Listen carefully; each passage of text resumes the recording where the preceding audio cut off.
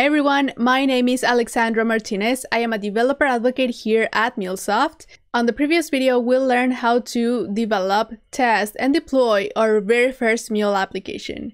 In this video, we will learn some of the best practices to do with our Mule projects. Now, on our last video, we created an Anypoint platform free account. If you haven't done so, you can just go into anypoint.mulesoft.com and create a free account for yourself. We also downloaded and installed Anypoint Studio, which is MuleSoft's IDE.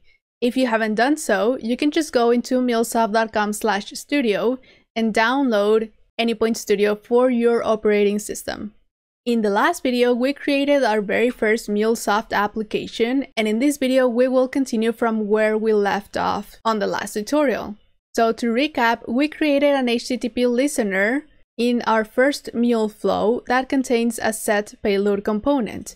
And the set payload component is writing a hello Mule message into the output of the call.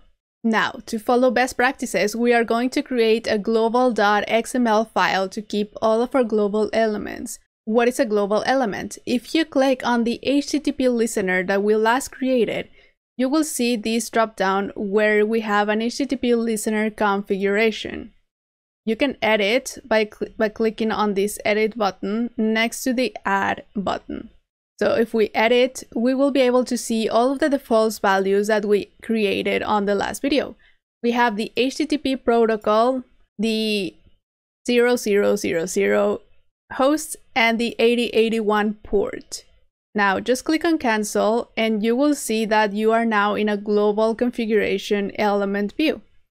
If you can see here at the bottom of this canvas, you will be able to see that there's a message flow tab, a global elements tab, and a configuration XML tab. All of these three will give you a different perspective from the code. In the message flow tab, you will be able to see the visual elements and drag and drop all of them to create new Mule applications.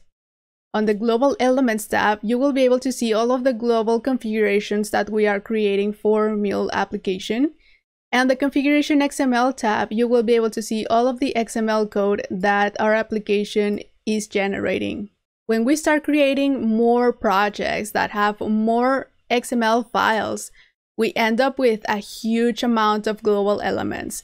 And it's very hard to keep track of them if we have different XML files. So for this reason, we will be creating a global.xml file to keep all of our global configurations.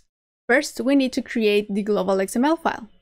We just have to go into the project's root folder and then go into New, Mule configuration file. Now click on it, and this will open another window to select the name of our new file. Let's just write global XML. And click on Finish. We have our new global XML file. Now, we just want to copy the global element that we have on this side. If we go to the global configuration file, we will see that there's nothing in the global elements tab. So for us to copy that, we can just go into the configuration XML tab from the Hello Mule file. And then we just have to copy and paste this HTTP listener config. Let's cut it. And then go to the global XML file, to the configuration XML tab. And notice how there is a Mule tag right here. So make sure to add your global configuration inside of this tab. Now, it's going to ask you if you want to regenerate the unique values from the doc ID tags. In our case, let's select yes. We want to regenerate them. This means that every single component that we have in the code has a doc ID, so the program can know that there are specific connectors. So each connector and each configuration should have their own doc ID and should not be repeated. You can find this doc ID right here. Now that we copy this, you will notice that there is a red line right here. This means that there is an error with what we are doing. And this is because we copied and pasted what we had in the other file, but we haven't saved anything. So Anypoint Studio is giving us an error saying that the name must be unique. This is because the HTTP listener config, in theory, still exists in Hello Mule, in the Hello Mule file. So to get rid of that, we just have to save all in this button. Once we do that, our problems disappear. And now if we go to the Global Elements tab, we will notice that we have the HTTP listener config now in the global file, and we no longer have it in the Hello Mule file.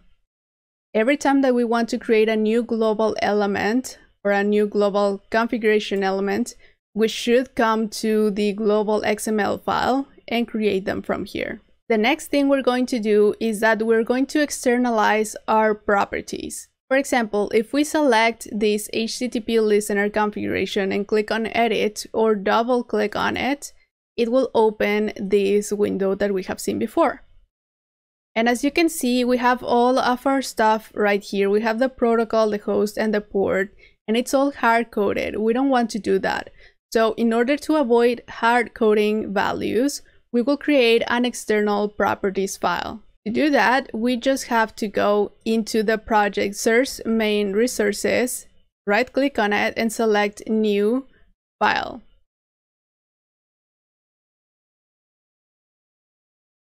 This will open a new window where we will be able to select the name that we want for our new property. In this case, let's select global.properties and click on Finish. Now in here, we can start adding the properties that we want. In this case, let's set up an http.listener.host with the value 0000 and another property for http.listener.port with the value 8081. Once we have that, we can save by going to the button or selecting Ctrl+S or Command+S. Now we created a local.properties file, which is gonna be used for our local environment, but we also want to have one for our dev environment, which is in CloudHub. So we should click on Source Main Resources again, then select New File, and this one is going to be called dev.properties. Once you have it, click on Finish and add the same properties here once more. In this case, we will be using the same values for both environments, so we can just leave it like that. Also, something to keep in mind is that you can create .properties files or .yaml properties files. The difference is that when you use YAML properties, it is easier to see, but it's harder to copy and paste. And when you're using .properties, it may be a little bit harder to see, but it's easier to copy and paste. So it's really up to you if you want to use YAML properties or .properties files. Now we're going to replace these two properties into our global element. So first, we just have to copy the HTTP listener host, then go to the global HTTP listener configuration, double click on it, and you will be able to paste it here. Now, we will not just paste it. We will actually have to use a very specific syntax. In this case, is $sign and then curly brackets. And inside here, you will be able to paste the property that you just copied. The same for the port. You can just add a $sign and then curly brackets, and you can just paste this, and instead of host, this will be port. So now that we have that configuration, we can click on OK. And as you can see, we now have an asterisk here on our file, which means that we just modified it. You can press Ctrl+S or Command+S depending on your keyboard, and you will be able to save it. Now, just setting up our properties is not enough for MuleSoft to know that we want to use those properties. Now, let's go to our Globalxml file and then click on Create. Remember that we are on the Global Elements tab on the bottom. So let's click on Create and let's search for Configuration Properties. Select the element and click on OK. Here we have to tell the runtime what kind of properties files we want to be using. In our case, because we will be using local.properties and dev.properties, we can just select another property to put here. So let's open with $, and then curly brackets, and inside we're going to write env for environment. This will change depending on whether we are in the local environment or in the dev environment. Then we have to put dot properties. And this is because our properties are named environment.properties. Once you do that, click on OK, and you can save. Now, to tell the runtime that we are using the env property in each environment, let's create a property. If you search for property, you will see the global property option right here. You can just click on it and click OK, or double click on it. Now it's going to ask you for the name and the value of the property.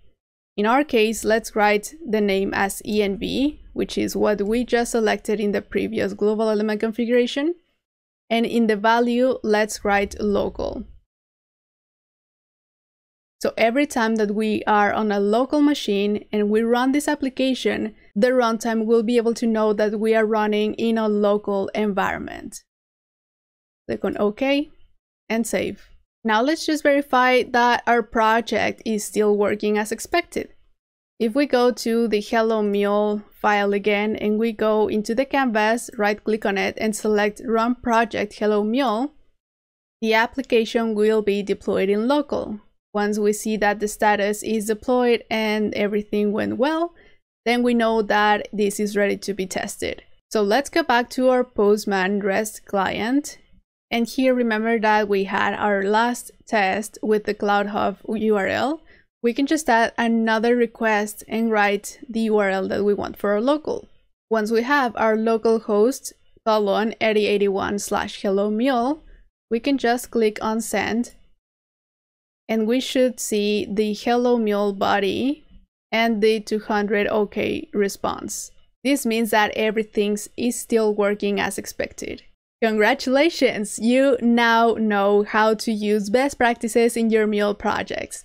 Remember to create a global file where you can keep all of your global elements configurations, and create an external properties files per environment to keep all of the properties instead of hard coding all of the values in your code. Next steps for you is to just continue with the getting started tutorials, and I will see you on the next video.